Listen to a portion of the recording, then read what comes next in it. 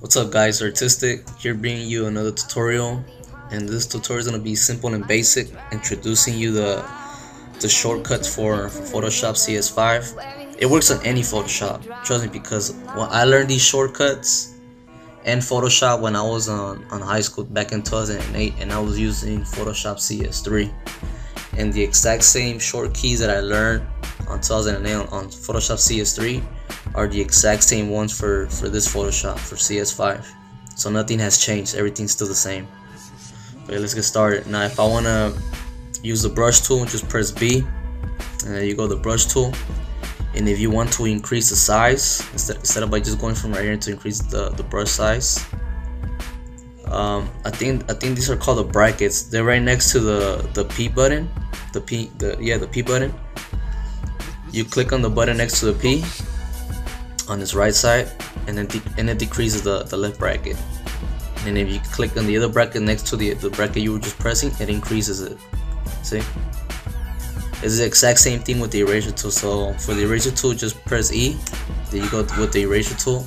If you want to decrease it or increase it, just the exact same way how you increase and decrease the brush size. Now for the if you want to use the pen tool, just P for pen tool, I for eyedropper, the H for the hand. So whenever you zoom in, the hand just makes it, like move, so however you want it, instead of by just clicking this little bar right here and then just start going up and down. So yeah. Now the gradient tool is just gonna be the G button. Now this one's tricky because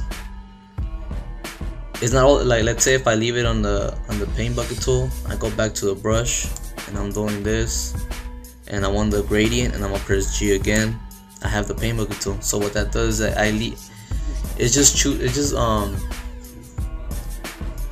it gets to how you left it. Like if I left it on the gradient and I press G, it stays on the gradient.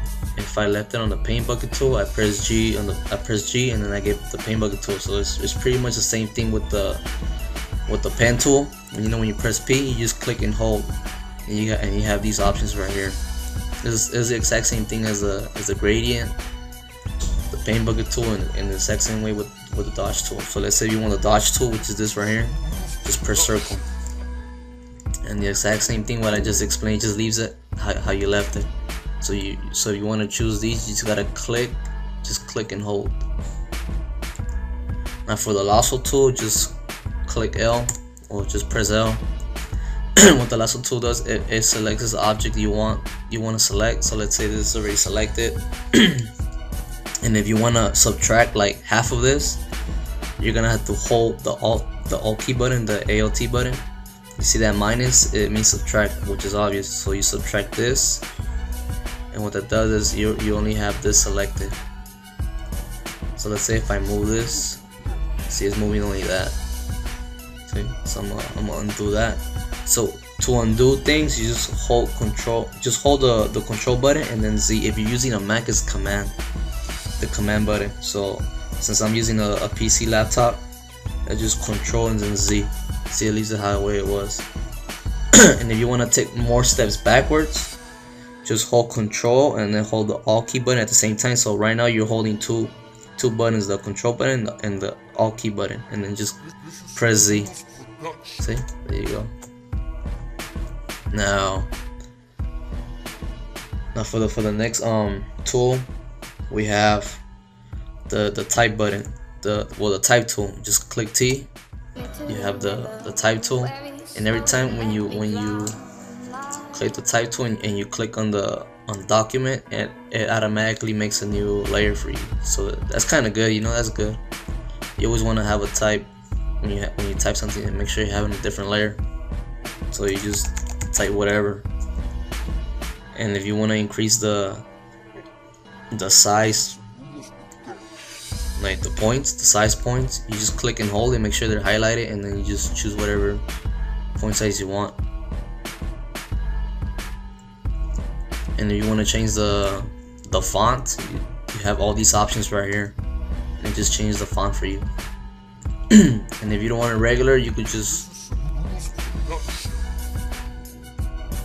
you gotta select a different one. If you want a regular, well, this one is, but you can put in the italic, bold, italic, but yeah, so on and so on. So to delete the layer, you just click and hold and drag it to this trash can right here, the garbage can. Now to make a new layer, same thing, you just click this right here, it says new layer. So I'm just gonna delete that because I'm using this layer right here. Now, what other one I'm missing? Like, let's say if I'm gonna go back to my brush tool. Let's say I have a red right here and a yellow. No, let's put a blue and a blue. And now that I'm done using the blue, let's say that I'm done using the blue, I want to use the red. Instead of by clicking this little arrow here to change it, see, I could just press X, and what X does, it changes the foreground and background. So the blue's gonna be my foreground, and then the red's gonna be my background. So see, it changes it for you. So it's a quick way for you painters out there. Just click the X button, and then there you go. See, go back. See, and there you go. Now let's say you like this what you did in this layer, even though you have this this object right here, like this, whatever, it could be anything right here. This what I did right here in this black. Now if you wanna make this into a new layer, you just get the Lasso tool again. You're just gonna click and hold and circle this object that you just did, and what you want to do is just hold Ctrl and then just press J. And what that does is you made a separate layer for this. See, you made its own layer. So that's another short key or another tip for me to you, if you didn't know that. And if you did, well, that's cool. You know, it's pretty basic. All of this is pure basic. Nothing's advanced yet. Advanced is how you use it, and then how you, like, it's just basically how you use it and then how you interpret it. But other than that, this is just pure basic stuff, like fundamentals, whatever. It's pure basic, just shortcut keys. Now another key right here is to zoom out or to zoom in. Just click the Z. Just click Z, and then you can zoom in. But I never use the magnifying glass. Just by pressing C and then start clicking and then zoom in. What I like to do is, let's say I could have the paintbrush tool, right? And I want to zoom into this right here. What I like to do is just, you know, it's the plus button and then the dash button. It's right next to the 0 and right next to the backspace button. So I'm gonna hold Control and I'm gonna hit the plus button. Just click it, like just press on the just hold the Control button and then press on the plus button, and it zooms in. See. And then next to it is a dash button right next to the 0. Same thing, hold Control and then just press that little dash button and you zoom out. See? And let's say I zoomed out too much and I want it to have it fit screen. Not full screen, but fit screen. What you want to do is just hold Control and 0. See? And then you zoom it in. You zoom it in as a fit screen. Now let's say if you want to transform this, just hold Control. Well, I'm gonna select this, what I just did, remember? The Lasso tool and then Ctrl J. So I made its own layer, right? So let's say I wanna let me deselect this so you won't see that.